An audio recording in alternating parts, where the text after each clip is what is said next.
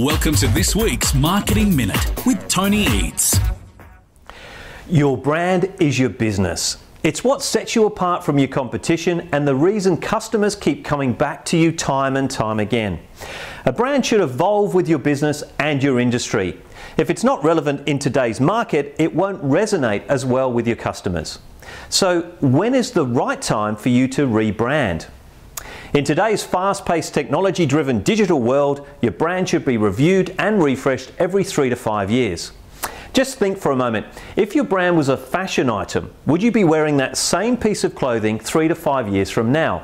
Probably not. Well, rebranding doesn't mean throwing the baby out with the bathwater. Major brands simply refresh their brand by changing their tagline.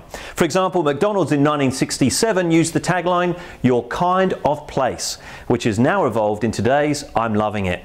So if you feel your brand is a little tired, less distinctive in the marketplace, or not as relevant to your current business model or current demographic of customer, then stay tuned. Over the next few episodes of Marketing Minute, we're going to look at the process of successfully rebranding. I'm Tony Eads from The Brand Manager, and I'll be back soon with another Marketing Minute.